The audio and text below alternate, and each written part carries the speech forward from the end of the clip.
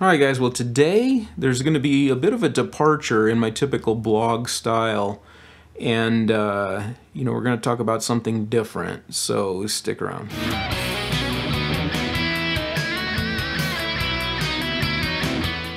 Alright guys, so today I want to talk about a bug that I've had, and I've been working on it for a couple of weeks now. And, with the inflation hellhole that our country has become, I wanted to jump on the e-bike bandwagon. And, these are becoming fairly popular, and I figure, if I start commuting, summer's coming up, so if I start commuting to work, I'm going to stand to save quite a bit of money and not have to make a lot of investment into it. So the amount of money I save, I think, will more than make up for the cost of this project. And now, I was faced with the question, should I build a bike or should I buy one? And I started doing a lot of research on the pros and cons of building versus buying.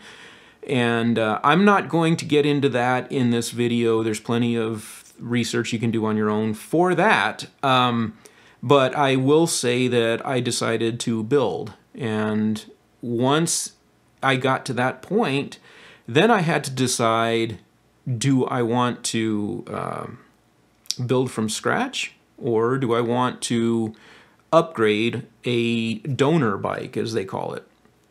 Well, that's the big question. So again, after much research, I decided that I was going to go ahead and buy a bike and use that as the framework. I started looking at, what I could buy on Craigslist, what kind of prices I was looking at, and then I thought if I was going to buy a frame and build it entirely from scratch, I wasn't, the cost was still too high to get a new frame. So after a lot of research, I started to go down the rabbit hole of, the Schwinn and Mongoose bikes from Walmart, who, again, there's plenty of information on this, but Schwinn and Mongoose have been making major strides up in their game over the past couple of years. Something happened within these companies that really made them start to take notice and, make people want to buy more of those bikes. And they've been incorporating some fantastic features. Now, again, I'm not glorifying the bikes at all. I mean, the bikes still, they're largely crap bikes, but it's because of the components on them. The frames on these bikes are fantastic, and again, there's a lot of people that you'll find if you just search YouTube. You'll find a lot of people that are doing these upgrades to the bikes because they found it's more economical for them to buy parts that they want on the bike and put those on. And, as long as you have a good foundation to start with, and the frame of the bicycle is a good foundation. And I'm going to go into why I selected the Schwinn Boundary as my foundation for the e-bike project. And let's get into that now. So I'm going to leave a description, or down in the description, I am going to leave my parts list of what I went with. Now, keep in mind that I've been a cyclist for many years, and I have quite a few bicycles. So not all of these components I had to actually buy. They were just in my parts stash. So I chose to upgrade everything on the bike with the exception of the frame and the wheels. Those are really the only original parts on the bike right now. Everything else has been swapped out. Everything. And the end result is a fantastic bike. But I'm going to go into that. Again, if you choose to take this path and take on this this challenge, then you probably don't need to upgrade everything. A lot of the stuff that I did was for weight savings. But so anyway, I'm going to go into those components. And again, you'll see the cost list and the parts list in the description. So if you want to refer back to that, you don't have to scroll through the video or anything. But my total cost in this project was $1,350 roughly. That was, again, the total cost of all the parts that I upgraded. And that is including the cost of the bike, which the Schwinn Boundary you can pick up for $300, actually like $298. And sometimes it goes on sale for less. So I had several factors that I was looking at. I wanted to stay in the 29er realm. I wanted to stay with 29-inch wheels. So that, other than that, I was thinking of going with the Schwinn aluminum comp. Which is a 27.5, but I thought, no, as a commuter, I'm building this bike out to be a commuter. I'm not building it out to be mountain bike. So I thought that the 29-inch wheels would be better for commuting. They'd handle bumps in the road and things a little bit better. And also I'm a taller guy, so the taller bike actually works well for me. So that's why one of the reasons I went with that. But that was my theory behind it. Now, if you were to compare the power output and the quality of parts that I put on this versus what you can get in a pre-built bike at the cost of $1,350, I think you have to agree that you're getting much more power, much more range out of the battery, and just everything about it is more solid, you know, just a better bike in general than what you could actually just buy for that cost. So, and I'm going to go into that now. So let's first talk about why do I think that this bike is the absolutely brilliant candidate for an e-bike upgrade. There's certain things about this particular bike that just make it very, you know, amenable to this upgrade. And so some of those factors I'm going to go into, and I'll put up some pictures to illustrate what I'm talking about. But the first thing is it's a modern geometry. You know, a lot of bikes that you buy, you get what's called a donor bike. That's what they refer to these bikes, is a donor bike. You know, that may be something you picked up off Craigslist, something that somebody gave you, or maybe you had an old bike in the garage, you know, and you just wanted to upgrade that to an e-bike. You know, that's your donor bike. But when you buy something like the Schwinn Boundary, over the past couple of years, they've actually updated the geometry to make it, you know, it doesn't look at all cheap and it doesn't look outdated. The geometry is very good, you know, with the slack head tube angle and all. So you're getting into a modern bike. That's what I like about it. Now, another factor of this frame is the tapered head tube. Now, I'm not going to go into the details because I think that's just covered in 100 other videos that you can find. If you want to find out what the benefit of a tapered head tube is, you know, and if you're into biking, you know what the benefit of that is that, you know, a tapered head tube is something that people for years have said, well, that's never going to end up on a big box bike. You know, they didn't think that was ever going to happen. Well, guess what? Both Mongoose and Schwinn managed to start doing that on these newer models, and that is impressive at the price points they're putting out, because it really increases your ability, you know, to mix and match components, and, you know, you're not limited into certain things there. It's really fantastic, you know, feature to have on a bike. So that's another one. Another great feature about this particular bike that other bikes don't have is that the down tube of the frame is actually a square profile. It's kind of squarish. It does have rounded corners on it, but it's a squarish profile. And the reason that's important is that, you know, when you go to mount the battery onto the frame, you're supposed to pick up the water bottle holder holes, right? And it's just those two holes that hold that big battery on, unless you do something else to improve the stability of it. Now on this frame with the square profile, it gives you a much better base for that big battery to, you know, be stable on. And it gives, you know, when you bolt it on, I found that it just creates a fantastic platform to do that. Now on this particular frame, I did have to drill new holes. I'm going to get into that later, but right now I want to focus on the positives of the frame. So that's another feature, is that square profile. Another great feature is that it's already equipped with 160 millimeter disc brakes.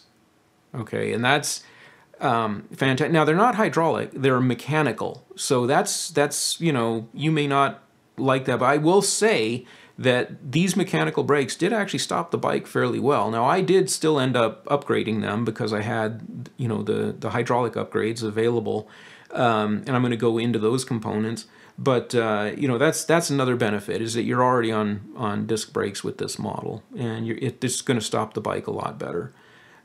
Next is that the bottom bracket is already appropriately sized for the most widely available sizes of motors. Okay, most motors, in order to fit as many bikes as possible, they're made to fit the standard BSA type bottom bracket, you know, which is, you know, the widths of that are from 68 millimeter to 73 millimeter. There's a little 5 millimeter range in there, you know, between the different versions, but those are the most common types of bottom brackets on the most wide-ranging ages of bicycles. And so it's a lot easier to find a motor in stock that will fit that. You know, when you start getting up into the BB86, BB90, some of these wider bottom brackets of the higher end bikes, it's those motors that will fit that width are not quite as widely available. So that's another benefit in my mind is that it does have the 73 millimeter bottom bracket. So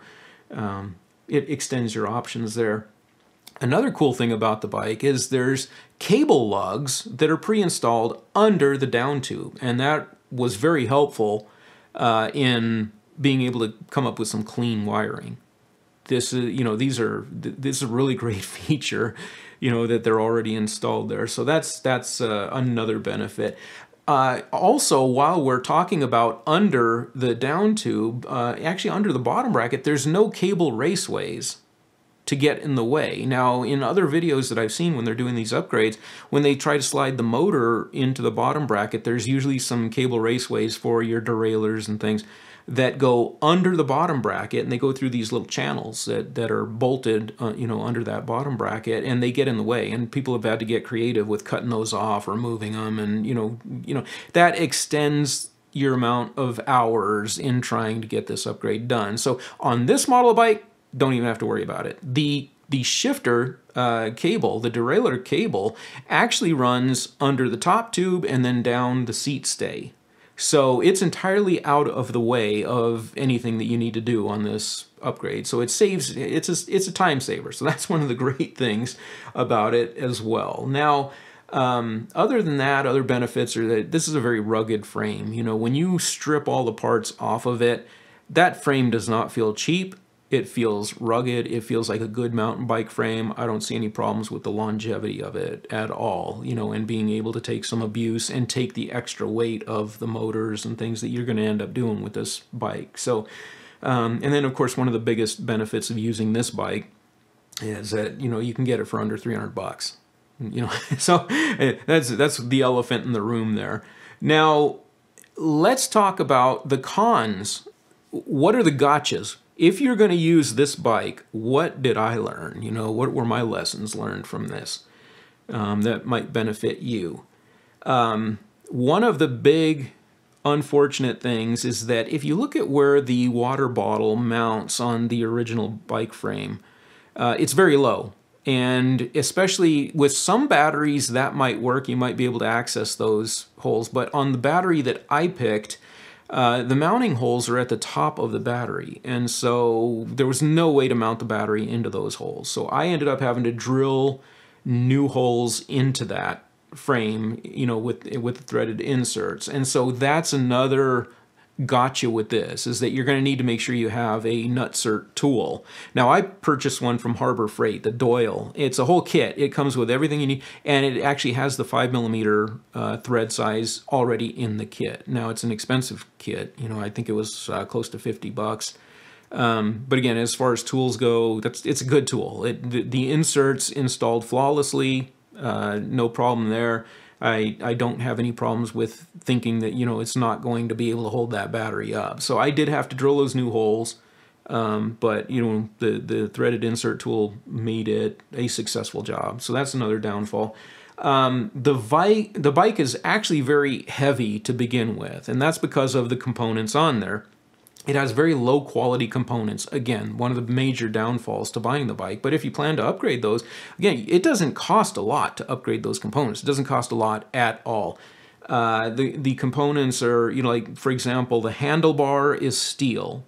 I saved half the weight of the handlebar by going to an aluminum bar. Same thing with the seat post, steel. So all that stuff got ditched. The fork is the major offender there. The fork is 7 pounds by itself. And by going with the ZTZ fork, which was a magnesium alloy lower on that construction, cut the weight of the fork by more than half. I think it's like 3.7 pounds or something. It's just so much lighter and better of a fork than what comes on the bike. So that's one of the best upgrades that you can do on this bike, is getting rid of that fork. Now, one of the biggest downfalls about using a bike like this is that, and you've probably heard the horror stories, that when you get a big box bike, they're not professional bike people assembling these things, in a lot of cases in the stores. And so you're going to run into those quality control issues with this bike, as I did. I ran into some big issues on my particular bike. I'm not saying that if you buy the bike in general, everybody's going to have these issues, but some of those issues I'll go into in depth. The first being removing the crank. The non-drive side of the crank was basically welded onto the axle, the crank axle. And it's got that square taper. I could not get that thing off. I ended up having to take a reciprocating saw, an oscillating tool, crowbars, in order to get that off. And, you know, this happens on the square taper. It's a thing. You know, these guys that are assembling it, sometimes they assemble things so tight, and they're not cleaning surfaces and they're not greasing them when they assemble them together. And that thing was just welded on. So that added 3 hours to my upgrade project, just cutting that thing off. I literally had to cut it off in order to get it out of there. So that's, you know, those quality control issues. That was one. There was also this one, the headset bearing. And I heard over on Kev Central, who has a very popular Walmart bike kind of upgrade channel, he ran into the exact same problem on his Schwinn aluminum comp, where he noticed a rattle in the down tube, and he found out when he disassembled the headset, he found this, exactly what I had going on. You see that, you know, somewhere in shipment, the headset, the neck wasn't in there quite right, and it got crushed in shipment somehow. One of the bearings fell out and was rattling around. So I had the exact same problem on this bike, which means that, okay, well, clearly I'm going to have to upgrade the headset. And I went with the Jessica model headset, which I'm not complaining about that, because the Jessica headset is fantastic. I'm going to be putting that on all my bikes. That's such a great headset. There's a lot of reasons for it, but again, there's other people that kind of cover that. Let's see, what else did I run into? Quality control. Oh, and then there was this. There was the, on the back wheel, I was getting a grinding noise. Whenever the wheel would coast, I was getting a grinding noise out of the back wheel. And it was very annoying. I'm like, it shouldn't be grinding like that. I said, well, maybe it just needs grease. Maybe it, needs to break in. So I disassembled the wheel, and I found that the bearing capture nut that you see here, it's not true. It's not even, if you spin it, I mean, it's a good 1/8 of an inch out, and that's just a small little capture on there, and that's all this nut does, is it just holds the bearings in place. It doesn't really put a lot of pressure on the bearings. It just keeps them in place to make sure that they're rolling properly. Well, with that nut being, so far out of whack and so far out of true, that it was just creating this god-awful grinding noise in the back wheel. Well, anyway, I had to fix that by doing some custom machining, and you can see here that I did a custom little spacer in there that actually now holds that bearing capture, where it needs to be. So I had to turn that on the lathe. Granted, and again, I'm not saying everybody's going to run into this. I haven't heard of anybody else having that problem, but I had it, and I think it was probably just due to somebody, unskilled assemblers is what I attribute it to. Anyway, those are some of the problems that you really run into with this. Another problem I had was that the 48 tooth chainring that came with my motor, now I could have ordered a different size chainring, but I wasn't sure. I started thinking, well, 48, doing the calculations in my mind, that's the size of ring that I wanted in order to get the speed and power ratio out of a single chainring that I wanted. So I went with a 48 tooth. That was a bad decision on this particular frame because it's too big. And you can see here that, I had to create a 90 thousandths inch shim that I turned on the lathe in order to gap out that chain ring to make sure it didn't rub against the frame. I have a 42 tooth chain ring that I think is going to solve the problem. But having said that, even though I had to gap it out, it throws my chain line off, but I've not experienced any chain drops or anything in the time that I've been riding it. Haven't experienced any of that. And the wheel's been running great. Everything's been running really solid on it. The Bafang motor, very quiet. man, I am really excited about this project. I consider it to be a great success. You know, and guys, if I can answer any questions for you regarding this, because here's the deal, is that I haven't heard of any, with all the videos on YouTube and all the vloggers that are covering this model of bike, I have not found a single one that has chosen it as an e-bike upgrade. And I'm sure that's got to be going through people's minds, you know, what makes them choose the frames that they did. And, you know, I think that even with the challenges that I ran into, I don't think everybody's going to run into those. And the chances are slim that you probably will. But, you know, like I said, I mean, it is a big box bike. They're not assembled by professional bike people. You just got to be expecting them. You know, some things are not going to be tight. You know, some things are going to be overly tight, you know. That's just the name of the game, you know. And like I said, I don't shy away from it. I'm got plenty of tools and things to work on these projects with. But, you know, that's my experience with it. I think that, you know, the Schwinn frame and this bike makes an excellent base, you know, that if you have the parts, I mean, you can probably do this upgrade in 3 hours, you know, unless you run into the challenges that I did, which I'm sure are, you know, pretty unique to my bike. But, you know, again, nobody else has gone through this that I've seen yet. And so I wanted to throw my hat in the ring, and that's what's different about this video and why I wanted to get it out there for people. Like I say, got any questions, leave them in the comments. I'm very excited about the project. And with that in mind, hope it was helpful, guys. Like and subscribe. Like I said, this is probably not along my normal route of vlogging, but, you know, I hope it was helpful. I'll talk to you later.